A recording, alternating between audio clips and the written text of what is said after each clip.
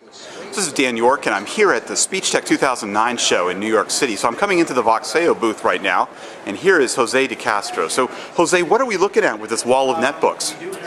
Well, basically this is our Voxeo challenge. And, it's the result of a bet between Jonathan Taylor and engineering. He challenged us to run 2,500 ports on a set of netbooks, and that's what we set out to do. Wow. So what am I looking at here? Well, what we have here, 20 netbooks, 1.4 gigahertz machines with 2 gigs of RAM. Each one of them running, on average, about 100 calls each. And if you back out a little bit, what we have is the management console. Yep. Running on a MacBook Pro.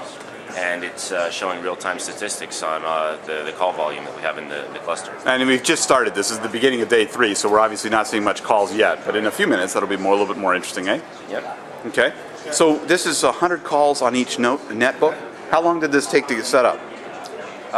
Well, the actual software physically took only about 4 hours to install, but it's really the result of several weeks of refinement of the software.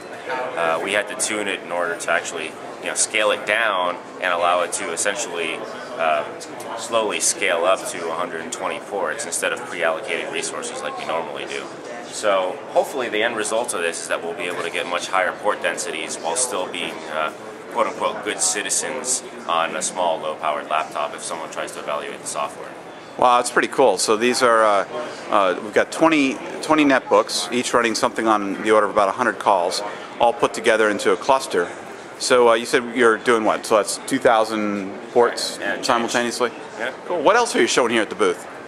Well, we have a couple of other things. We have the VoiceObjects screen here.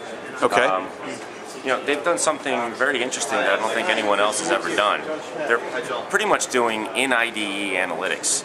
So as a developer, I pretty much rely on an analyst or some sort of business person to go in, evaluate reports and tell me where the hotspots are, open a trouble ticket against engineering to actually fix a spot in an application. Well, instead of doing that, you pretty much open the VoiceObjects IDE right now and visually see where the hotspots are. Literally, if, let's say, 45% of my customers are dropping out at, let's say, collect SSN, it will start glowing red and tell me that this is a problem area within my application because there's been a lot of activity on it, positive or negative. So the color coding in the IDE, I think, is a great addition. Mike Codini and his team, they're adding some additional metrics so you can actually tap into this analytics stream, feed it back into the IDE, but also automatically open trouble tickets based on thresholds.